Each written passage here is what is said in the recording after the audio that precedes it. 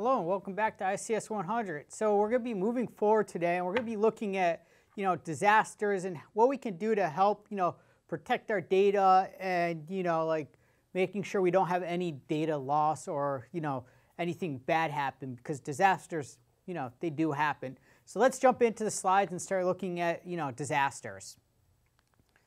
So to start with, you always want to make sure that you're 2 steps ahead. You don't want to wait until the disaster happens for, you to start figuring out what is my disaster recovery plan or what do I do, right? So our data is important for us. We wish to protect it. We don't want to lose any data as well. So we want to make sure that, we have this disaster, recovery plan in place in case it does happen for us. So there's different things that we can actually use, as well when we're doing this. So we got to set up a plan of attack for us to do. So, when the disaster happens and, when you're thinking of a disaster, it could be, something like, tsunami, earthquake, hurricane, or even, someone breaking into the office and stealing a system. So you want to make sure, that you have something set in place so that you can avoid these disasters, because, our data is important, so we want to protect it. So what can we do to help protect our data? So let's jump back into the slides and look at some of these options that we have. So one of the things that we can do is we can implement, something involving physical security. And so what this is going to do is, it's going to involve protecting our hardware. So we don't want someone to be able to just walk in and walk off with, our laptop or the desktop. We want to make sure that we have some type of physical security that helps protect this. And this can, involve a lot of different aspects. And the main purpose is, we're designing it that we don't want to allow any authorized access. And we can do this in different ways. And a lot of ways companies do this are, CCTV, security guards as well, barriers, locks, and, they have different ways of controlling access. So, if you spend time walking around Leeward, you'll notice that, we have security guards. We have locks on our offices and classrooms, and, we have ways of controlling access. We even have like key cards. So you can see that, even here at Leeward, we do have ways of controlling physical access to devices. We have this physical security implemented. So a lot of companies do this as well. So do keep that in mind, that we have this physical security available to us. And this should be like one of your first lines of defenses, like, setting this up as well. So let's jump and look at physical security for the home, because this is more for companies. So physical security for the home, when we leave, one of the things we want to do is make sure that you lock all your doors and windows. This is a very easy way of gaining entry into the house. So you want to make sure you lock all your doors and windows.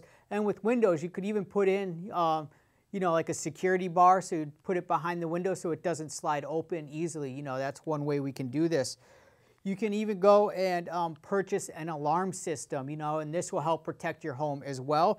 And then another thing you can do is any type of computer components or anything that's, has a value, you can lock it to a desk or, put it in a safe at home.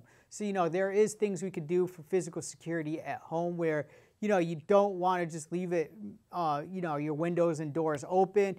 An alarm system will be a very good deterrent. A lot of times when you get an alarm system, they give you decals that you can put, on your windows and doors, and, someone's trying to break into your house, they're going to see this and you're going to be like, well, I'm probably going to go next, to another place because of, this is an alarm system and, I don't want to be caught. So, you got these that we can use for home security as well.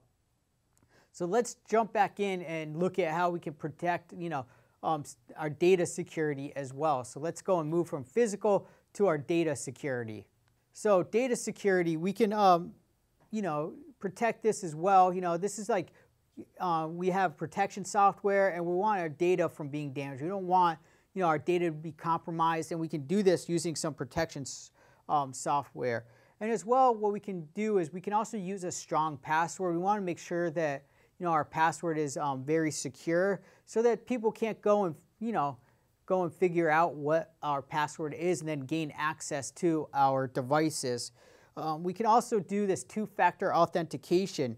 And two-factor authentication is something that you have and something that you know.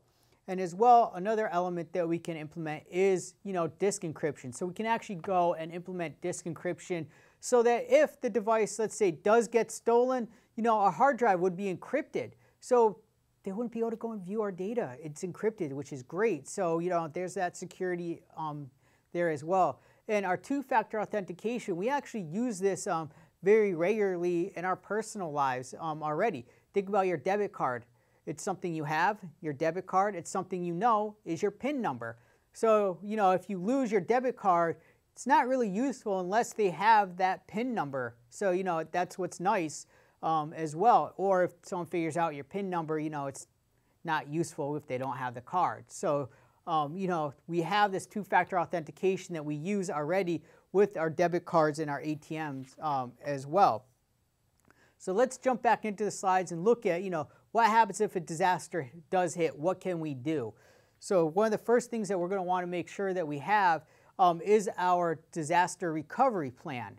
This is basically saying, a plan of action in case a disaster does happen, right? We don't want to be waiting until the last minute to kind of like figure out what we're going to do. So we're going to have this plan that's already in place so that if a disaster does happen, we just basically, run with it. We just invoke the plan and we go with it and we implement it. And what the plan should include is basically how to keep, everything operational until we could get our regular computer, restored and everything. So our normal operations back up and running. So you want to set up this disaster recovery plan. And, we can do this by, actually going and creating something called a hot site. And a hot site is basically contains all the needed equipment that we need to get up and running. So we basically, if something happens to our primary location, we could go to this hot site and basically we could get there and everything's up and running already for us. It's a lot less work involved for this. Though, keep in mind a hot site is more expensive as well to maintain. Or we could go and create this special cold site. And basically, the equipment isn't there. We actually have to bring the equipment in. So, you have these different options. You have your hot site, you have a cold site, and you got to think about cost that's involved as well. A hot site is going to cost more because you have all your equipment there. It's pretty much, you could just go sit down and you'll be up and operational, with the flip of a switch pretty much.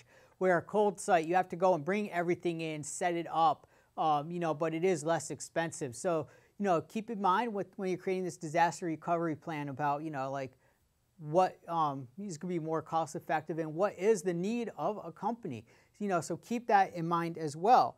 So, when we do have these disasters do strike, what can we do to help make sure that, we don't lose important data? So let's go and look at, ways and things we can do to help make sure that we don't lose any important data as well. So let's jump back into the slides. So we want to make sure we stop data loss. If a disaster does happen, we don't want to lose any data. And one of the ways we can do this is actually by, performing frequent backups. So you want to make sure that you're backing up your data very regularly. Set it up so it does it on a schedule. This will make sure that you're not going to lose a lot of data. It might only be a couple of days or so that you lose, but you're not going to lose everything. And as well, you're going to want to back up to different types of media. This is recommended as, you can't always predict when something's going to fail. So, you want to make sure you back up to different types of media. And something that I recommend is, I recommend backing up to 3 different types of media. So I actually say, back up to an external hard drive. So, get like a USB hard drive and plug it into your system and back up all your data on that. And as well, back up to a cloud storage location. And this is nice because you can access it anywhere. It's in the cloud. It's available for use anywhere that you are. And then finally, as well, back up to something optical media, so like DVDs or things like that. So, you have these different options to use so that, your external hard drive, it might crash. You might drop it. If that happens, you have your cloud storage or you have the CDs. So keep in mind, we have these different options that we can back up to, and you should be backing up to them regularly on a regular basis as well. So let's jump and look at you know, a little more in depth about cloud backup. So we can do some cloud-based backups, and you know, a lot of these services you can subscribe to, and you know, for a little fee you could get this storage that you need as well. And a lot of times these will automatically back up your data for you, so that's really nice. And if you're looking for, you know, cloud technologies, you know, look at that session that we spent time looking at it. So, you know, hopefully this was informative, and hopefully, you know, you gained a little bit about disasters and how you can protect your data. So thanks, and you know, we'll see you next time.